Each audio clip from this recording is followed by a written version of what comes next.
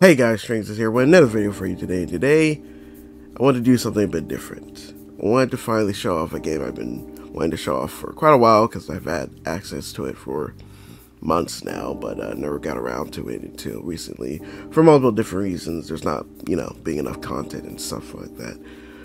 But I'm finally getting to it. This is a game called S&BOX. Pretty much it's Garry's Mod 2. Or you can consider it a spiritual successor to Garry's Mod.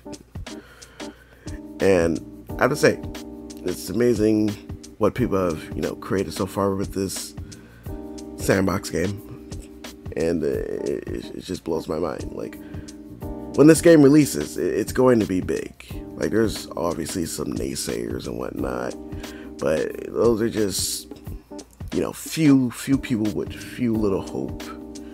And, probably just sick of the current way of modern gaming. But yeah, I believe this game is easily going to succeed because it's obviously being made by the same person who bought us Garry's Mod and bought us other games like Rust and whatnot, and those games are successful. So like, those games have been run for many years and still getting update and support years later. Like, when Garry's Mod come out, 2004, 2001, I think 2004, sorry. But yeah, let's just jump right into it. Okay guys, so to start off, this is a block party or arcade or something. Yeah, you thought I was gonna start off with some type of FPS shooter, didn't you? But yeah, no, this just shows you, like, you can create any type of game you want. Like, it's crazy. Like, what the heck? Like, this is a very simple and basic game, but hey, it is what it is. Don't know why my character runs on his own. Oh, but yeah, it's very basic, very simple, but it looks super dope. I love the art style, even though, it's simplistic. It's not much, just faces, a guy running around in a blue background. But, okay, almost got me. But this shows you, like, the possibilities. Unlike with Garry's Mod, you can do way more than just like third person or like a FPS game mode type of stuff. You can do so much more with this.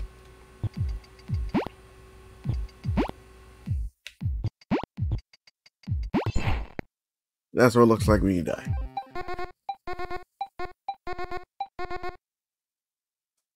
Alright, so let's move right along.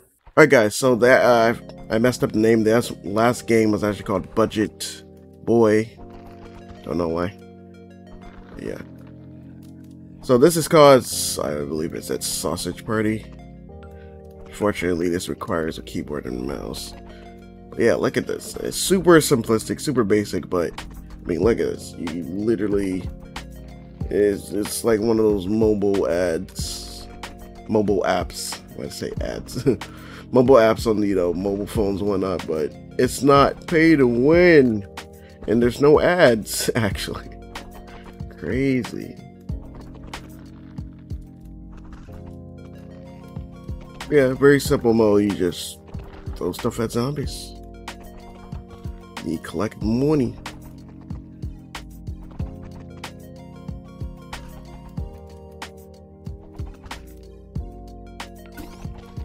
Look at that. And you can buy power-ups and whatnot, so let's see what this... Okay. I don't know the controls, so... Oh, spaces to do that. Oh, okay, it just procs at random. Okay, that's good to know. Random proc. Gotcha. So I'm guessing you just set anything on fire. Oh, is that gonna blow up? Nope, it's just money. Ooh. More choices. I don't know what clutch shot is. HP growth. So you can set things on fire. When I originally tested this, it wasn't shooting automatically like it's doing now. Don't know why it's doing that. Okay, so I got a shield.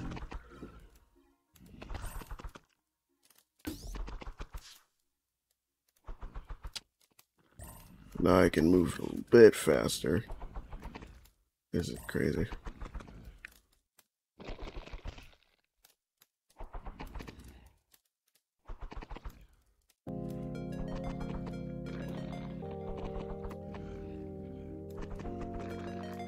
Got a big guy over here. Probably drops more. Oh, he's on fire. Oh, he explodes it. Okay, so I gotta be a little bit more risky here. Because if I'm not, I can't get the freaking money. Blow up.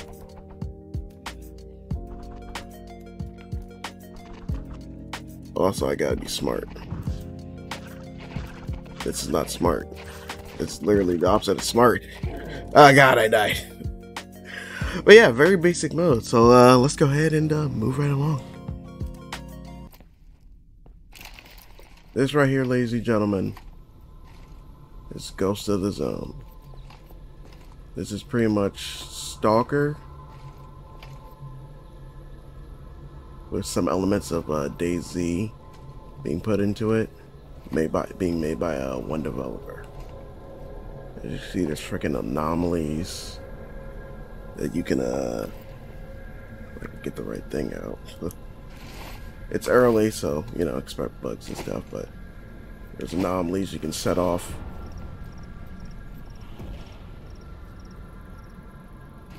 That's crazy. There's just anomalies everywhere.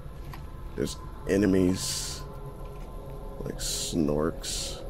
I don't know what's wrong with this dude. Oh god!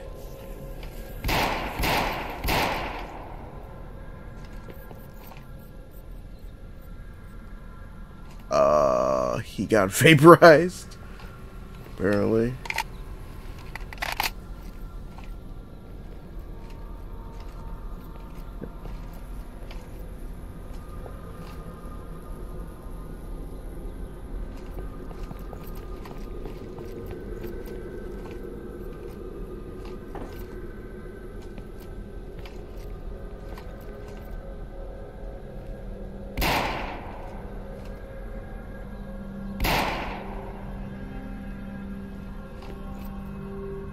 I just shoot out that window?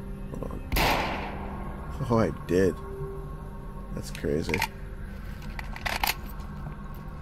Yeah, this has so much potential.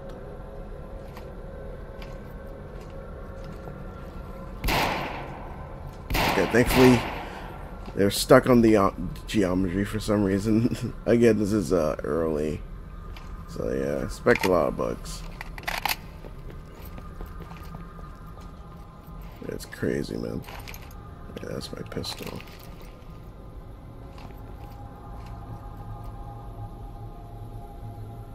Here, another one. But I want to see what I keep pressing the wrong button. Let's see what this is. Oh, okay. So yeah, those are the fire ones. Looks like there's only one over there.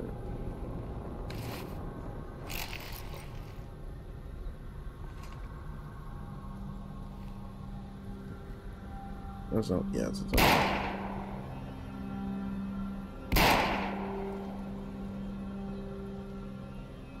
Yeah, I don't know what's wrong with the AI. They keep getting stuck on everything. It's crazy. Oh.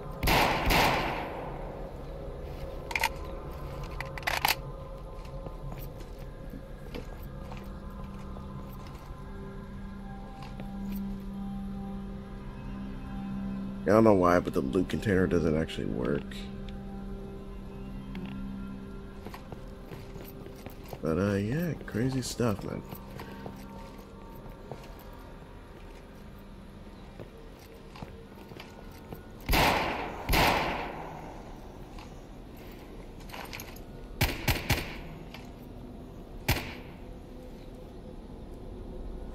Pistol ammo. Plenty of shotgun ammo though. Like all these models and everything that you see so far and all the anomalies, they're all ported over from the I was about to say Tarkov, from the Stalker games.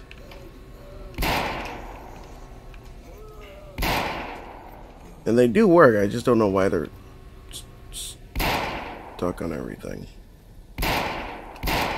They were all ported over and put through Blender and whatnot. Again, it's all being made by one modder. Why? Oh, there's a thing there. Gotta reload.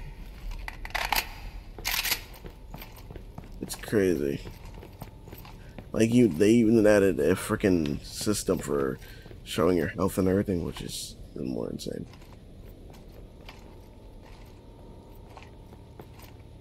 But yeah, you can actually but spawn in a bunch of different things through the debug menu.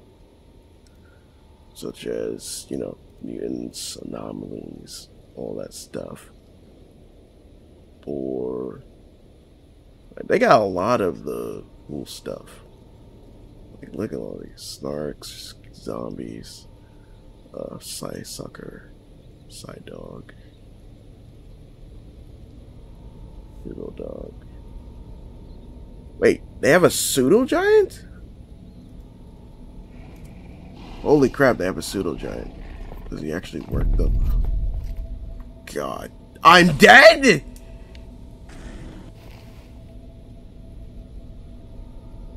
No idea how I just died.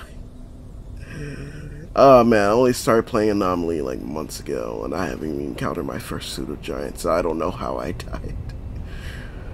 But yeah, that's pretty much it for that. So let's go ahead and move on to the very next thing. Alright guys, so this next game is Spaceship Deathmatch Battle, I believe, and look at that.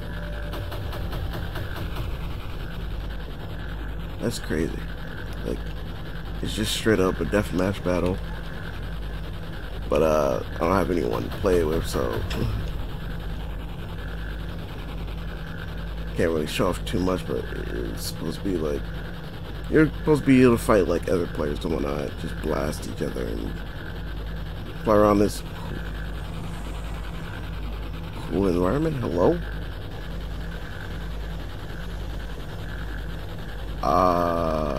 Okay. I don't know what that noise was. Yeah, it's a very cool little mode here. Again, can't really show off much, but this shows off the potential for what type of other games and stuff we can make, from space battles to ground battles to full-on air or aircraft, air warfare, I should say. Like, the potential for this is insane. Like, I wonder, do I take damage if I? Oh, I do. Oh, okay, that's a cool effect.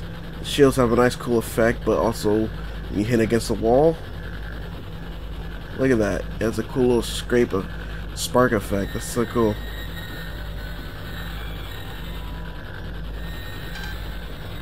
Now your ship actually takes damage. And then you just explode.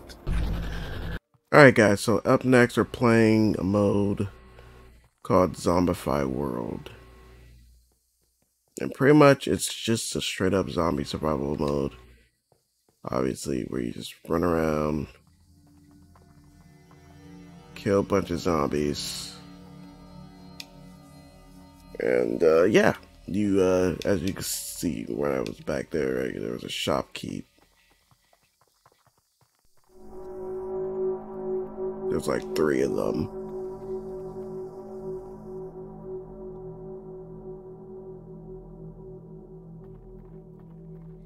Unfortunately, I don't know why, but the AI aren't working. Then again, well, not then again, but probably because of maybe a recent update to S&BOX. Again, early access, expect some bugs. And unfortunately, this is only working on one map currently. So, there's that.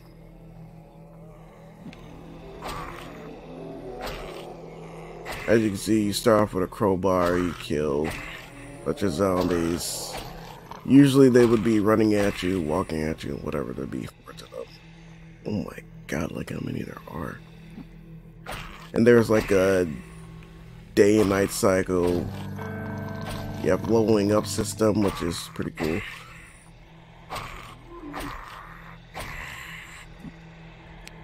Got flashlight.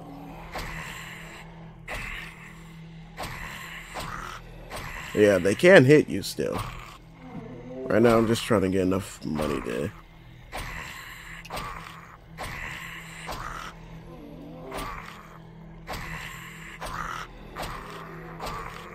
Look at that. Good combo breaker.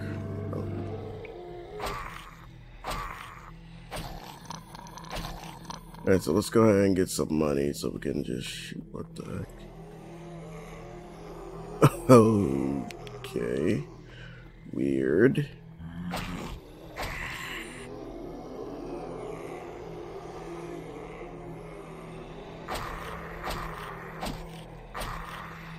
It is definitely a very interesting little mode.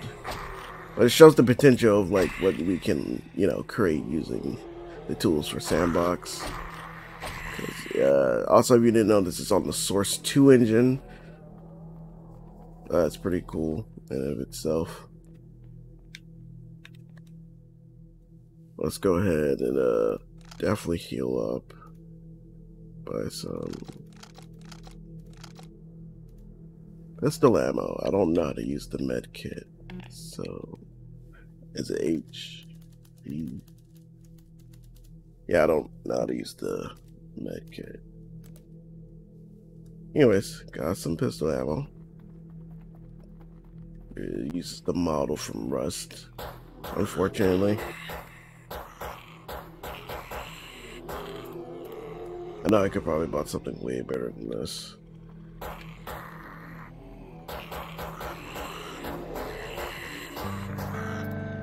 Look at that, making money.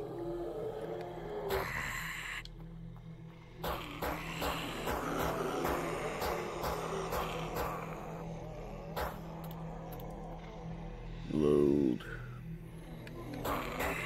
I know it's not as interesting to watch someone shooting standing still zombies, but you know, I'm just really showing off the potential for this game, like how far it could go. Shoot, it can go even further than this, so I mean, potential is limitless.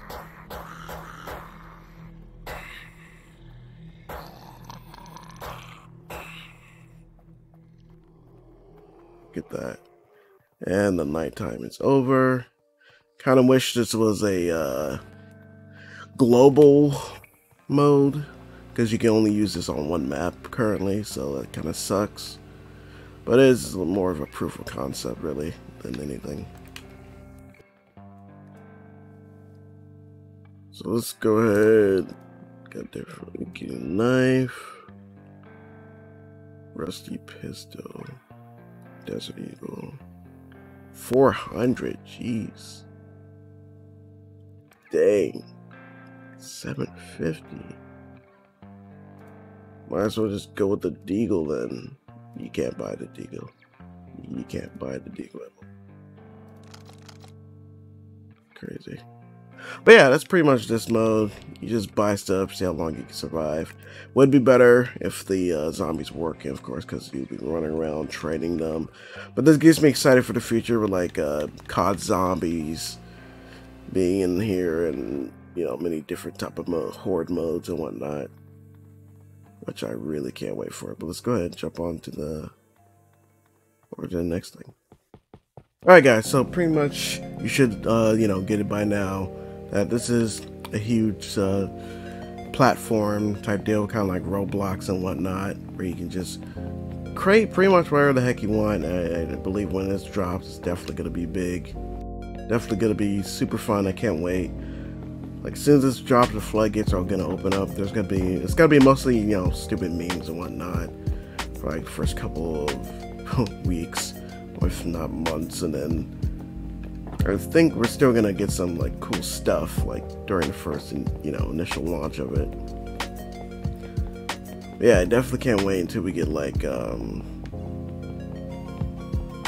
like MW2 weapons ported, and have some like crazy VR stuff, because this thing comes loaded with VR, like that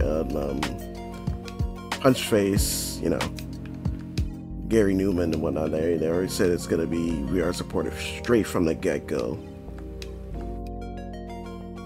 So we're gonna have some crazy awesome VR support with, unlike with Gmod right now, it has a VR mod, but very little support. Like very little people want to work with it and add stuff to it. There's only been like a couple of weapon mods and added, which saddens me. But since this is going to have full-on VR support at the start, there's going to be major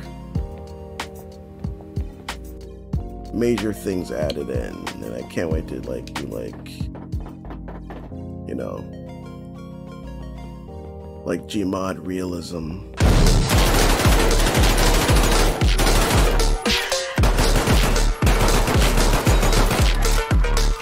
Yeah, I definitely can't wait for more crazy things. Like, it's gonna be super awesome.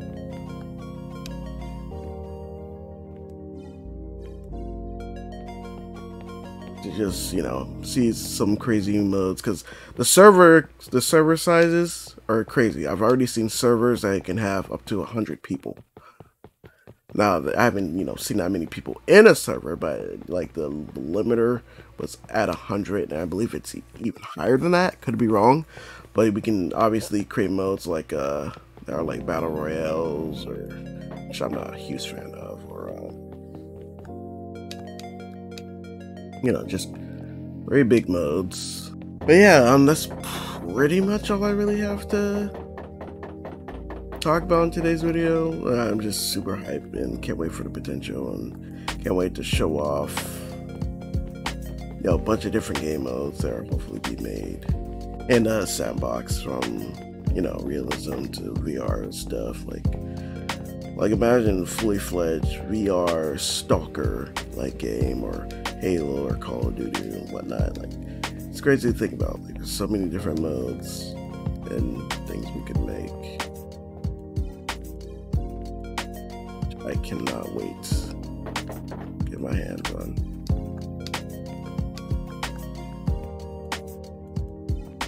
But yeah, hope you all enjoyed the video. If you did, go ahead and leave a like, comment down below if you'd like to see me do more videos on. As always, remember to take a step back and enjoy life, guys. And, see you all on the next one. Hey, guys. Peace.